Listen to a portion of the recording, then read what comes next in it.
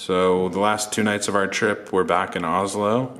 That's the central train station down there. We're staying on a pretty high floor of a building across from it.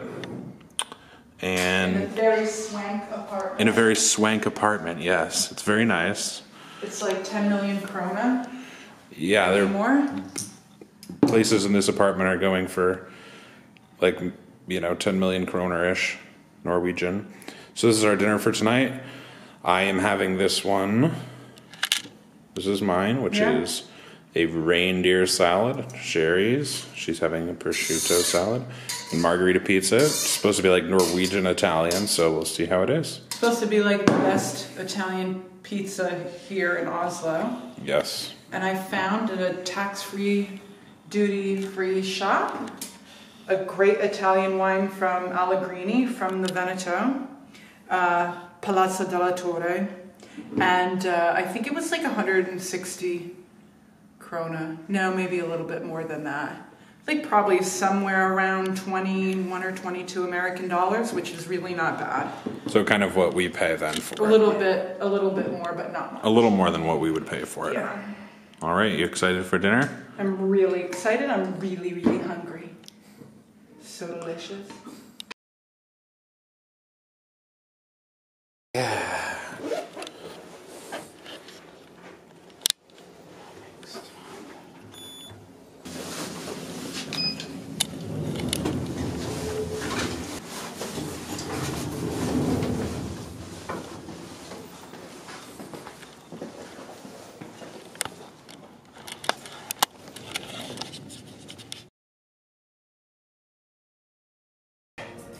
Okay, so here's Aquavit, the drink of Norway.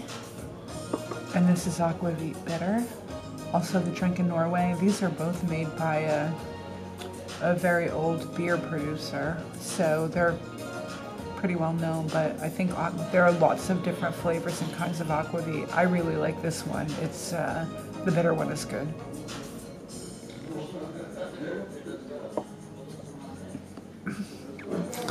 Delicious.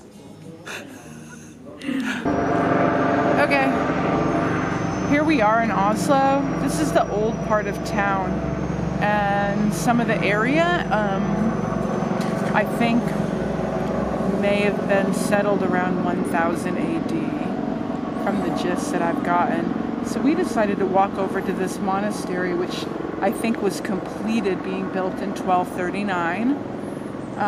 I was really excited to come here actually, and I should say it was like a kind of a pretty sunny day in Oslo, but the clouds have come in, so I don't know if I need sunglasses now, but whatever.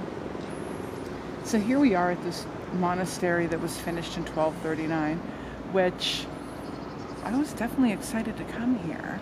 But the odd part about it is, I don't know, without sounding negative, I feel like a little underwhelmed. And it might be because we have been really spoiled, like seeing very old things, Roman ruins in most of northern Italy, very old buildings in Vienna and Austria. So, yeah. The main thing is I can't deal with the fucking graffiti. There's graffiti. Yes, we're in a city. We're in a city of 500,000 people. And, we just spent the last 3 weeks going to Oslo, yes, Tromsø way up in the Arctic Circle, Gothenburg, Sweden, the home of Volvo. Then we took the train or the bus, right? No, train from Gothenburg. Train from Gothenburg to Copenhagen. And, Copenhagen was amazing. Gothenburg was amazing. People were really friendly. Can't believe how much the Swedes really go out of their way. Not that the Norwegians don't. Anyhow, so Copenhagen, yes, we were like staying near the central train station. There was a lot of graffiti. It kind of reminded me of Manhattan, but it was Copenhagen.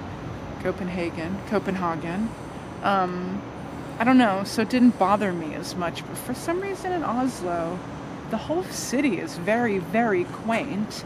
And here we are, like, in this very old part of the city with graffiti in many ways surrounding us. It's a little bit of a drag.